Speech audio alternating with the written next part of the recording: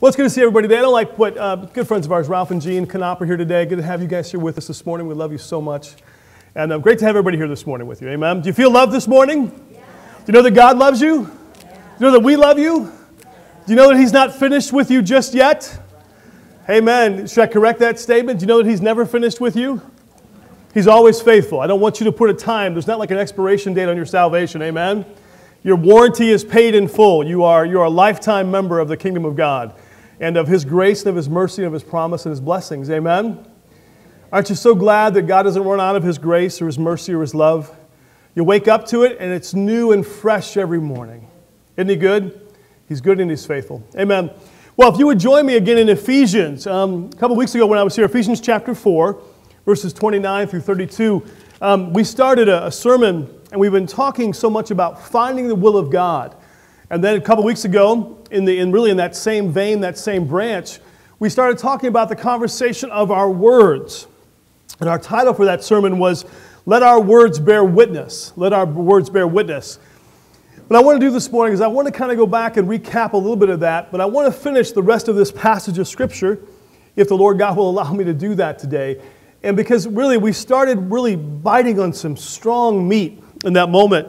Now again, the book of Ephesians is written by Paul. It's written to the churches scattered in the nation, or in the place of Ephesus.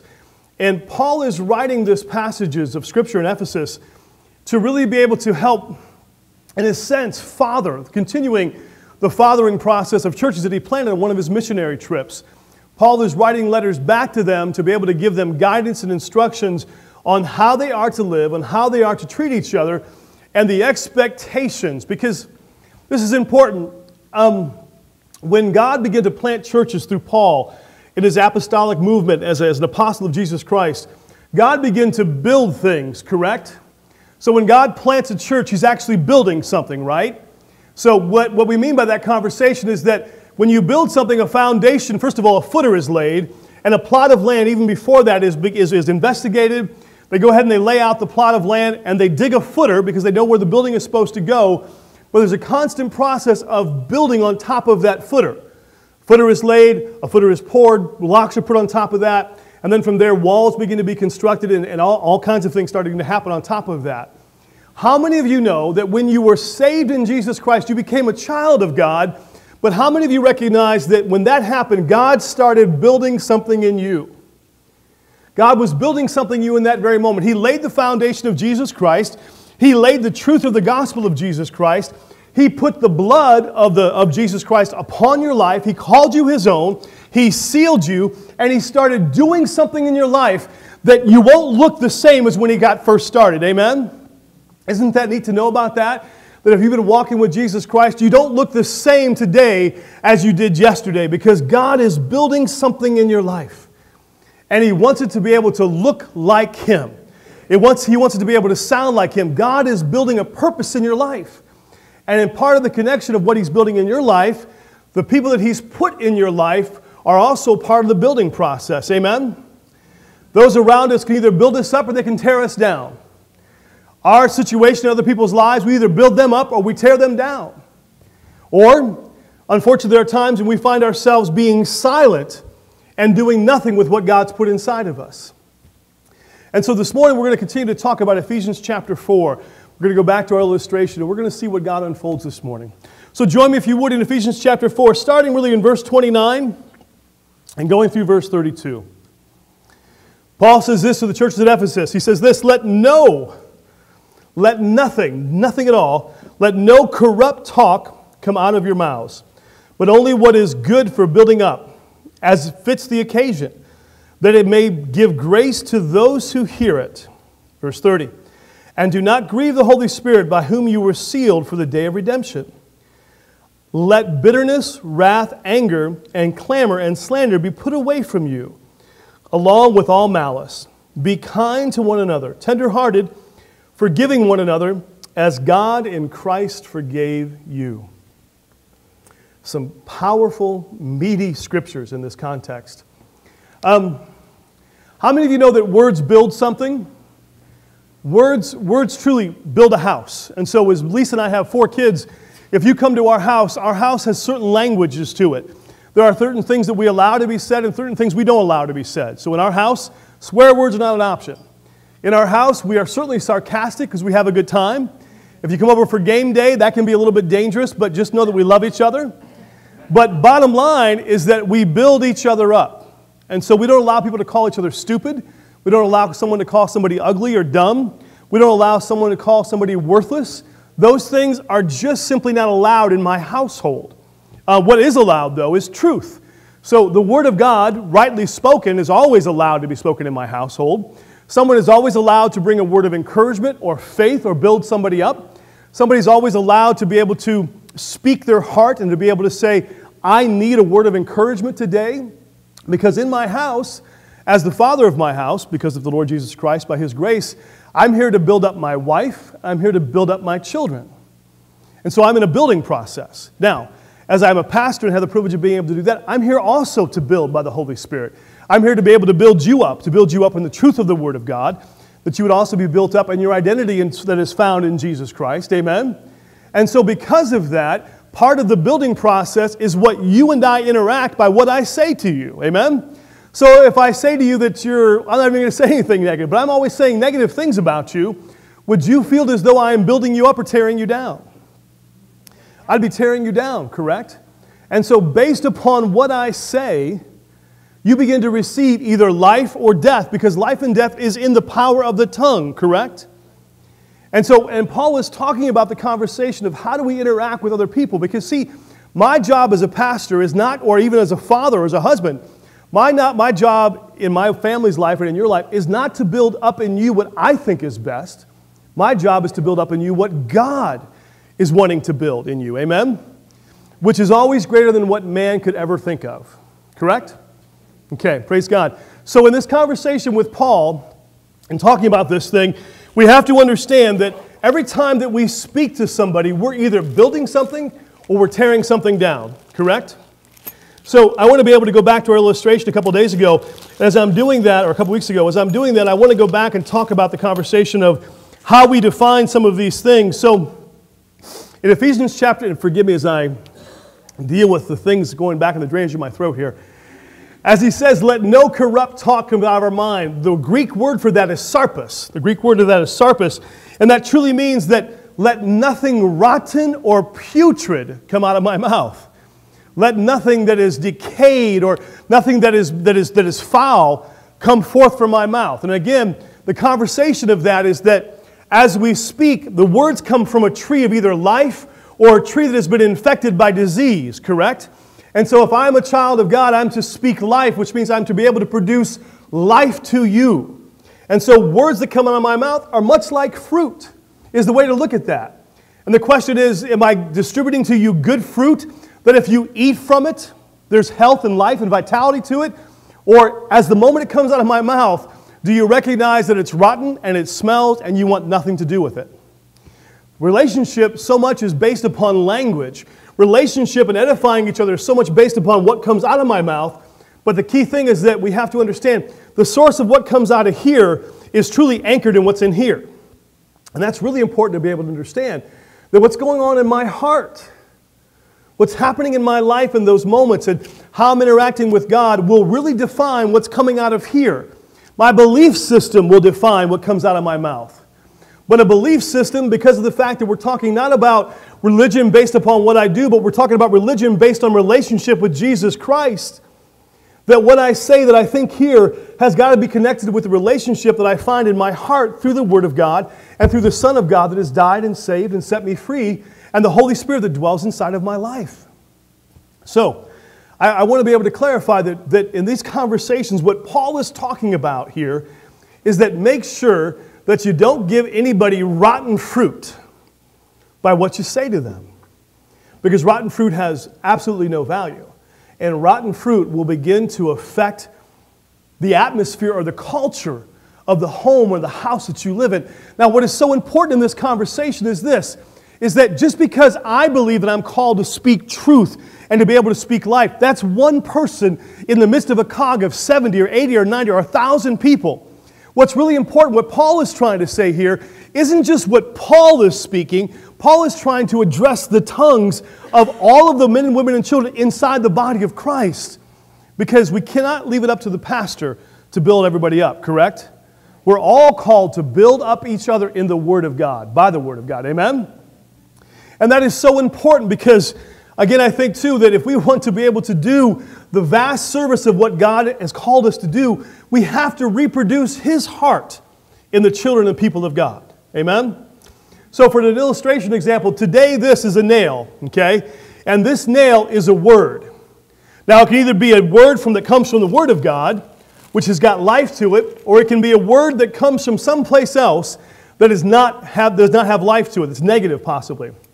So I brought my little 6x6 back with me this week, and I really enjoyed this analogy a couple weeks ago, and I've really been thinking and praying a lot about this. So, if this is you and I, these are people that we're in relationship with, correct? And this is what happens when we start to speak. And again, the Word of God says He uses that word to build something up. Because again, God is building something in each one of us. And so therefore, the hammer is the perfect tool to build something, correct? I can drive a nail, I can build a wall, I can build on top of that wall. But the thing to it, whoa, sorry, that is the absolute, cold medicine this morning. I probably should not be operating heavy equipment when I think about this conversation. But again, this hammer though, okay, it's a tool that is meant for construction, but it can also be used for destruction, correct? So, as I relate with different individuals and we talk together and spend time together, if this is your life, and I come together with you, and all of a sudden I begin to lightly tap a word into your life. So I come and say, I believe that God loves you, I believe that you're beautifully and wonderfully made. And so I put a real word of life into you, okay? And it's important, and again, this is the thing we talked about in church a few weeks ago, that sometimes we're great about planting a word of God, but the dangerous part about that is that life will come along and knock it out. Now the problem with this is this. It wasn't the problem that it was planted was the issue. The issue really was the fact that it was only planted upon the surface. It just started the process. But it wasn't a part of the actual wood just yet. Does that make sense? This is why parents and grandparents, I don't care how frustrated your kids get at you when you're always speaking the Word of God over them, be faithful to speak it. Be faithful to speak it, because sometimes there's just hard places in wood.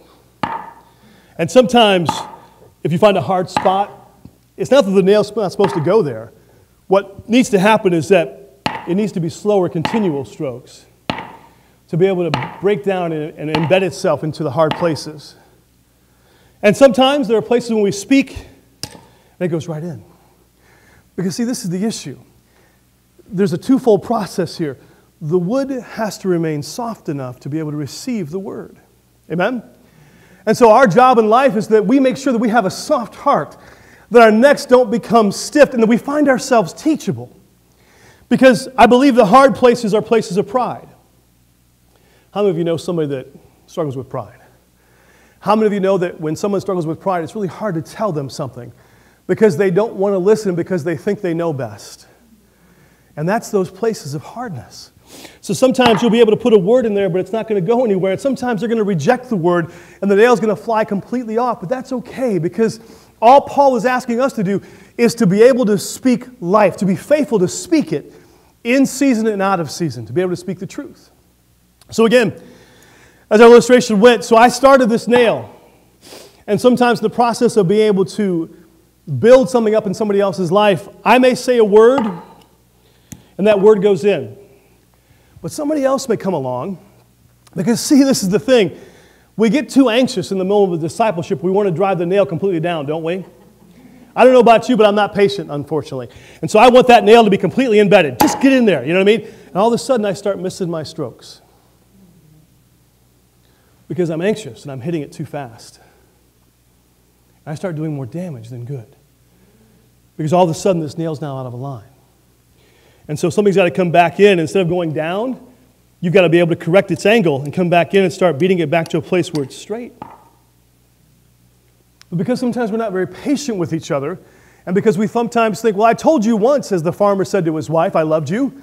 If I change my mind, I'll let you know. How many of you know that's a horrible way to have a relationship with somebody?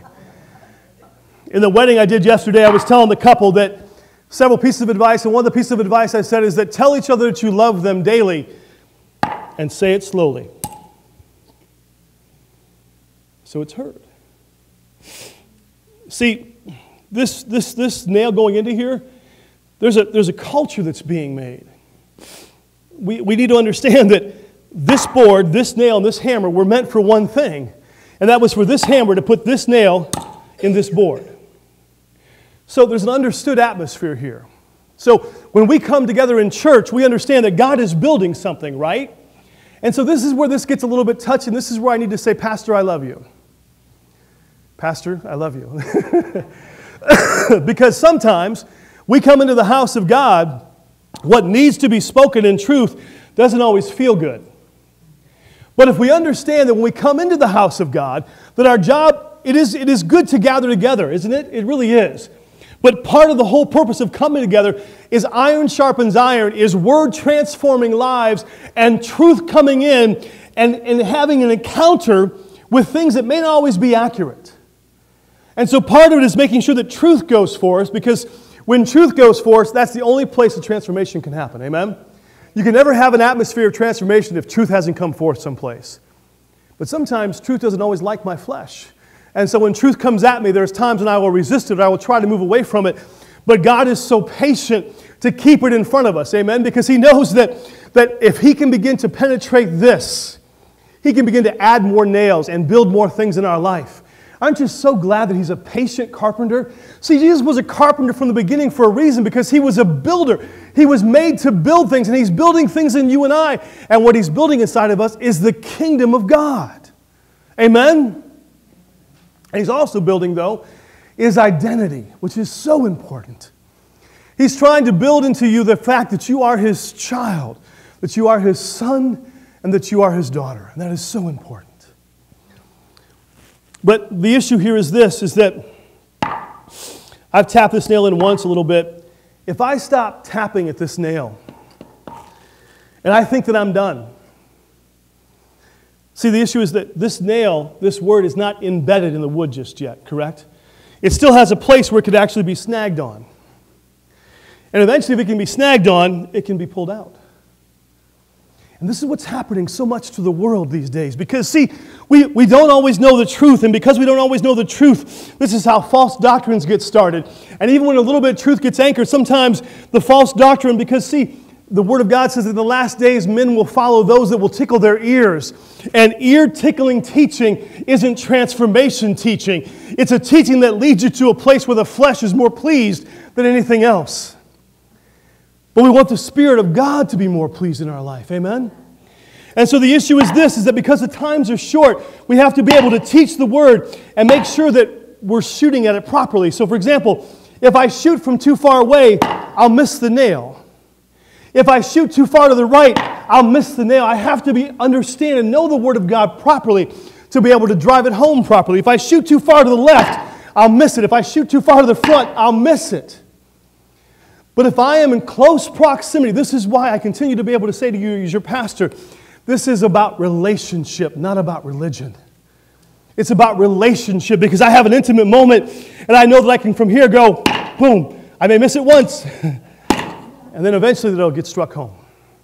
And what's beautiful about this nail and all these cough medicines that I'm on is the fact that it's deep and deeper and deeper and deeper to the point where it becomes a part of the wood. And now I can't separate it from the wood. Now the beautiful part about this, again, is that this is a living thing, right? And so because it's living, it's going to actually grow up around that nail. And that nail is going to become embedded in its very core of who it is. But this is discipleship. 110%. This is what we're called to do when we come together. And let me say this to you. This is the thing that somebody around you probably needs. Somebody sitting to your right or to your left or to your front or to behind you, they're probably needing a word of life today. Because the enemy would love to build something else in their life. This is already a bent nail. But the enemy would love to build a sense of anger, of depression, of hatred, of fear, of corruption. And it doesn't function. It doesn't really make anything work. Only the Word of God is what changes lives. Now, why is this so important? Because again, God is building something in you, correct? Do you ever build something and only put 2 nails when it deserves 6? Anybody? And the problem with 2 nails instead of 6 is that when wind and pressure go, I have the ability to push that over and unanchor that from the foundation it's been nailed into. And I want you to tell you something, that Satan would love to unanchor you from your foundation. And he will use trials and situations and circumstances, and sometimes even those people around you, to push you out of the things that you're anchored to. And this is why it's so important that you put as much word into people's lives as possible and drive it as deeply as possible, because then they're anchored in the truth. Amen? And because from there, God can build even stronger foundations. Now, I want to finish with this last part of this conversation, and we kind of did a lot of this stuff 2 weeks ago, but I really felt in my spirit it was important to come back and talk about this today.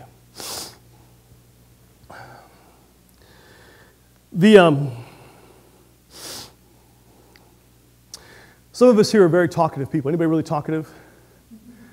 Anybody in situations just loves to talk? Anybody here get uncomfortable when it's quiet? Sometimes. And so because it's quiet, we're going to say something because we want the atmosphere to feel comfortable. You know what I mean? It's like, oh gosh, everybody's really, really quiet. I better say something so that either it'll be funny or lighthearted, because we don't want people to be uncomfortable. But there are times when, in some of our lives, there are people, though, that around us that were quiet when they should have spoken. And because people are quiet when they should have spoken, what's happening is that we have sometimes missing words in our lives. Remember that conversation we had a couple weeks ago? Because maybe a father didn't speak when maybe he needed to speak, or a husband didn't speak, or a wife didn't speak, or a mother didn't speak, or something like that. We sometimes have missing words of life that God wanted to be able to put inside of us to make us stronger and to build us up. I began to realize a couple months ago that God was really speaking to me about this conversation of brokenness. And God said to me that brokenness is just a missing place of truth. Brokenness is just an absent place for truth to come in. Because see, sometimes that there's just so many missing pieces. Does that make sense? I think I'm still getting a hold of that as I grow in the Lord a little bit more, but I begin to understand that I'm not broken. I'm not. He saved me and made me whole. The places that I think are really broken are honestly just places where I haven't truly discovered the depth of truth about that situation just yet. And again, this conversation of going back to planting the Word deep in our lives, I want to be able to say to you that God didn't save you to leave you broken. Amen? The Word of God says that He came and He made you a new creation in Jesus Christ. Now, this old man is still struggling with some things, but again, I promise you that God has provided all that you possibly need to get over depression, to get over fear, to get over doubt, to get over worry, to get over the craziness that comes at you. God has given you all that you need. What is not missing is His grace and His faithfulness, but what is missing is truth. Is truth about that situation, because as I put this in a little bit harder than I thought I was going to, God wants to nail some stuff down in your life. I love the passage that says He will never leave me nor forsake me. Nail it down. He's perfect in all of His ways. Nail it down. Sorry.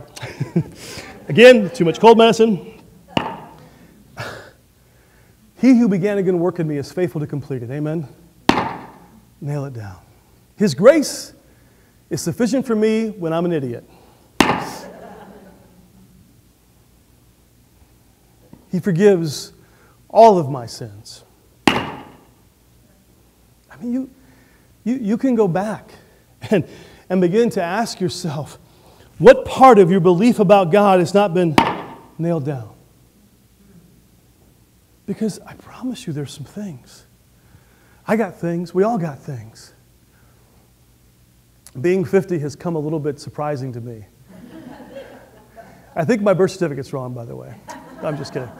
I was surprised to be 50 this year. I knew it was coming. It wasn't like it wasn't coming. But I looked at my life thinking, I don't see myself as 50. I can't be 50. And I was thinking about the fact of, okay, you know, I'm 50. And I thought to myself, am I where I thought I'd be at 50? I started realizing what a dangerous path that was. Because see, I was starting to compare myself to somebody else's tree. Do you get the analogy? and I begin to have the Lord pull me back to me and Him. And begin to pull me back to the fact that what He's building here isn't what He built here. The past that I have isn't the past that you had. And so I can't compare myself to you. And then, as I really began to think about it, the Lord began to speak to me deeply about the fact that the evaluation of where you are at 50 is completely more about what is inside than what is outside.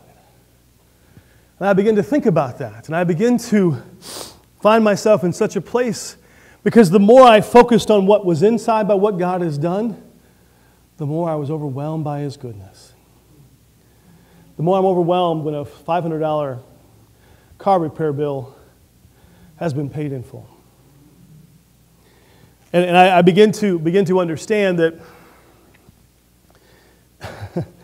my understanding of how good God has been is because the Word of God in my life changed me from the inside out. See, that's the issue, is that the goodness that I know that God has done in my life is based upon the Word of God and Him sending His Son into my life. That's where the root of the tree finds itself to be the most nourished, the most healthy. Amen? And so, but I recognize, though, that God's still doing some stuff in me. And so the truth that I received yesterday was really, really good. But this is the beauty about coming into the presence of God. When you come into the presence of God, do you know that either He's still driving an old truth in, or maybe He's adding something new in your life? Isn't that neat to know that God's building something new in me today? He's putting something new in my family. And this is the thing I love about God. This is why I don't ever get tired of doing ministry. It is so powerful to watch somebody you know that you've been praying for years get a hold of a new revelation. Isn't it neat? And it wasn't like the revelation wasn't available earlier to them because God was still putting in their life. It was just about the timing. And man, they got a hold of that thing, and it was like one of those strokes that it may have been way up here, but they got a hold of it and it went bam, right to the core of who they were, and they were changed forever. I love watching that happen. And the thing is that God still does that every day. So for those that you're praying over, for those that you're praying about, don't underestimate the power of God's stroke in the right timing. Because He knows what the nail is ready for, and He knows how receptive the wood is. Amen? That's why God is still dealing with your grandkids and your kids. That's why God's still performing miracles. That's why God is still speaking prophecy, because He's still nailing truth down and doing new things. He never gets old, does He?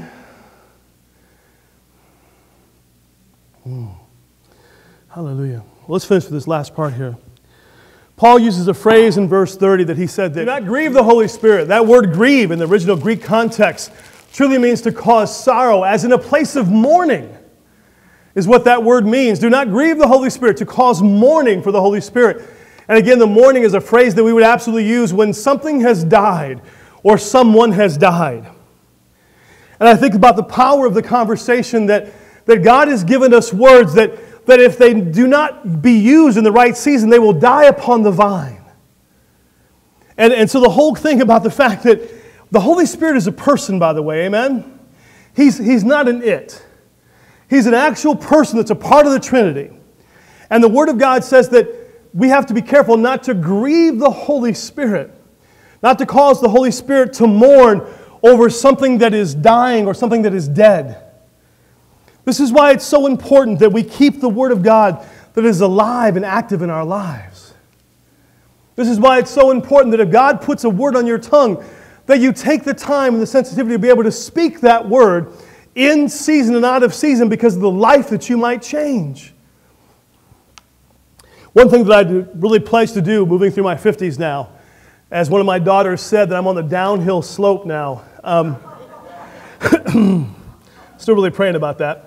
Anyway, but one of the things that I've really pledged to do as I'm in my 50s now is to be able to spend more time with my family cultivating how much I love them. One thing that I want to be able to do that is so important to me is be more in the moment. Not worrying about what I have to do next, but be more in the moment. And in the moment, asking the Lord God, Father, what would you want to say out of these lips as your child, the Holy Spirit dwelling inside of me? God, what do you want to say out of this vessel into that vessel that will change and affect their life forever, long after I'm gone? See, I want to change the generation, not just by how I live and how I feel about them, but what I speak over them and what I speak into them. This is how you grow something. It's by what you speak into them. That's how I grow. Forgive me. That's how the Lord would grow each other. I think about the responsibilities that I have with my wife, and I love my wife. I love the opportunity to be able to speak into my wife. Not just what I feel about her, but about what the Word of God says about her. Because that takes root. Amen? Because the soil is fresh. The soil is ready. And I want to be able to say this to you, body of Christ. The soil is hungry in people's lives to receive the word of truth. We have to take time to cultivate the relationship. Because unlike the analogy of the nail and the 6x6 and the hammer, many times it's about planting fruit. Amen? And many times it's about getting your hands dirty in somebody else's life to be able to pull back the soil and get past the dryness and get back to where the rich soil is that is just begging for a seed of life to be able to begin to grow in a place that had nothing previously to that. I love the Word of God because when it's planted in a soil that receives it, it always promises that it will grow. Amen? Hallelujah. So sometimes, sometimes we water, sometimes we reap, sometimes whatever, but we're all in this process of planting truth as children in each other's lives.